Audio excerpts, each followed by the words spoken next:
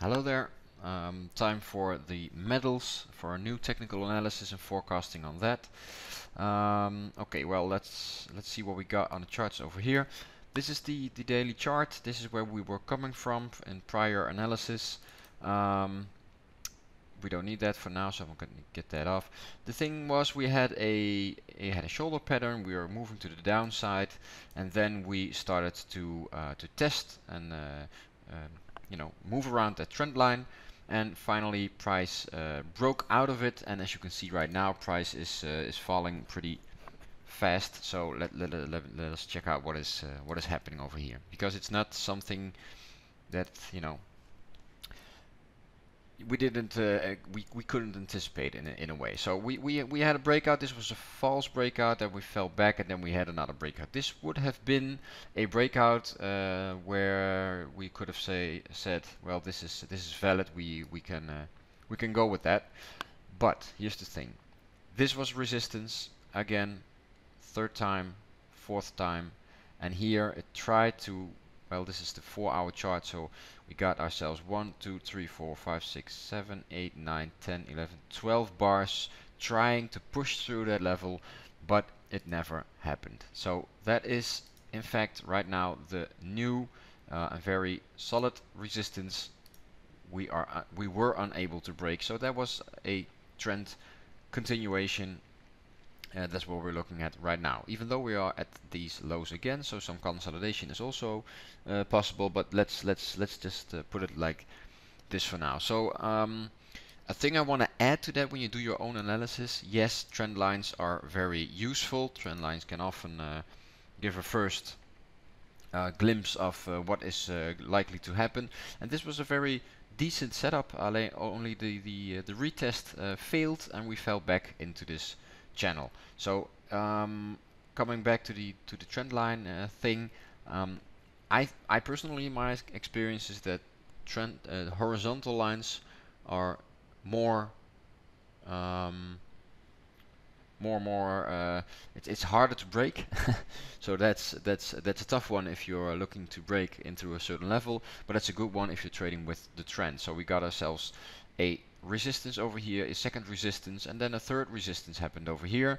Price came into that resistance but failed to break. So that is kind of what happened. So at the moment, looking at opportunities right now, of course we are back at this level over here where we are fighting with price. What is going to happen? So we are this move has already occurred. So if you were looking at this and you had this resistance on your chart, of course you could have gotten into this area. I didn't take this trade because this resistance and this retest of this trend line, it was all way too close at each other. So I didn't really there was too much things that could slow price down. So I didn't take this trade. But for now, the bias remains bearish, even though we thought for a second here that we were turning bullish. Of course, 100% bearish. And from here on out, I think this second setup is actually still in play. Let's see what happens when we touch this this support. If we bounce off it a little bit and then find continuation. So for now, I'm not taking any trades because it already happened and we are at support. So going short right now, or maybe switching off and going long, it's not really the way I prefer to trade. If you zoom in, maybe you can get some idea. This drop happened, so this still looks a drop, some correction, a drop, and correction is happening right now at a certain level. So no, I'm not taking this at the moment. So let's see how this evolves next week. But this is it for now. Then silver. How is silver doing? Of course, you guessed it. It's the same thing. Even though silver is a little bit different because this is more of a this is a stronger breakout. And the reason why it failed, we did actually make a high over here, so that's kind of different. But this sell-off, of course, is crazy. So we are just getting into the trend line any minute. So yes, let me just take some things off, because if we really leave everything on, it's gonna be a bit of a messy thing. So what's the idea for now? The first thing I would be looking for is the following. Of course, I want to see how price reacts at this level. I'm expecting a reaction, and then the question becomes, will we eventually bounce off this level again and drop lower, or we don't know exactly what will happen here. But that's a possible scenario for sure. And then further downside could be on the charts, or we break higher again. But for now, again, if I would take a trade, which I am not interested in, because for example the indices are running crazy this week, and I'm just getting in, getting out, getting in. It's just buying into the pullbacks, and it's been an amazing week. So why should I take on more risk on a lesser trade? I am not here to do that. So if I would trade this, or the thing I'm watching for is first a bounce off this level, which probably will happen around any time now, and then a pullback, and then a continuation of something like that. So nothing to me, nothing on the charts for this trade.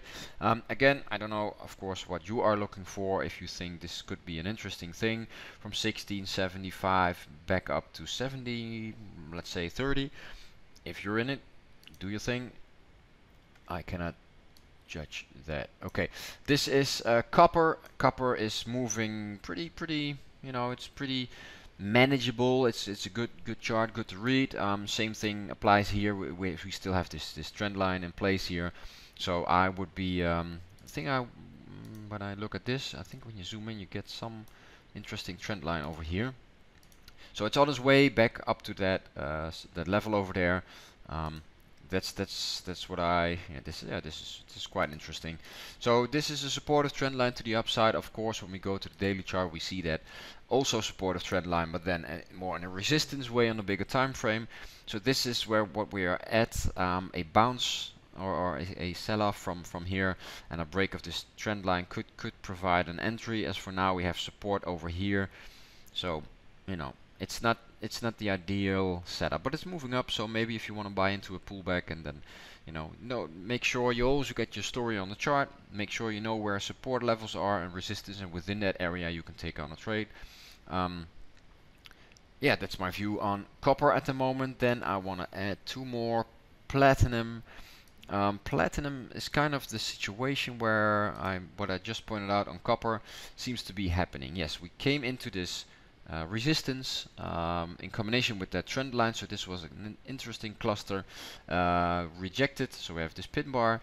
Then we came in again, and now we see a strong rejection as well again. So, and also here, this is of course the weekly chart. So this is an interesting trend line. So in fact, where price is at right now, I would not expect a continuation just yet. But it is interesting to see what will happen in between this trend line over here and this trend line over here. So that's kind of the playing field that I'm looking to take on trades in platinum. But again, I'll do an analysis on Forex. I'll look into the indices as well. The metals at the moment to me are not at ideal places to be taking trades. So it's just an update, and make sure you understand where price is at.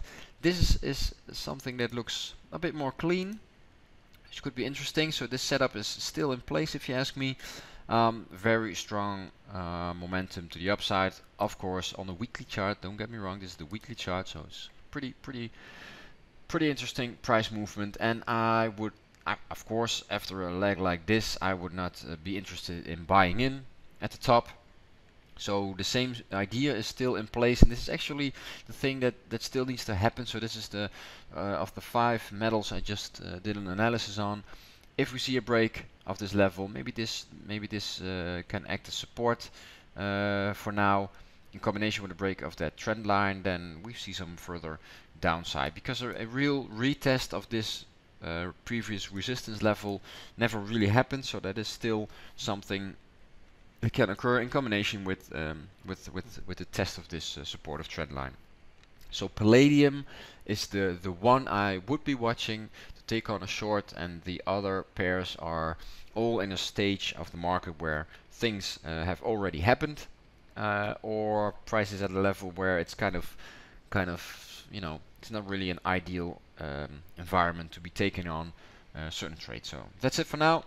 The metals, make sure you check out my video tomorrow. It's always a big one on forex opportunities. I'll just go through a lot of pairs, just without prior analysis, and just walk you through my thought process to help you understand the way I look at the market, the way I hunt for opportunities. And of course, hunting opportunities means that you will find a direction in the market, and you find where things turn around, so you know when to get out of the market, and that is all information you need to be managing your risk.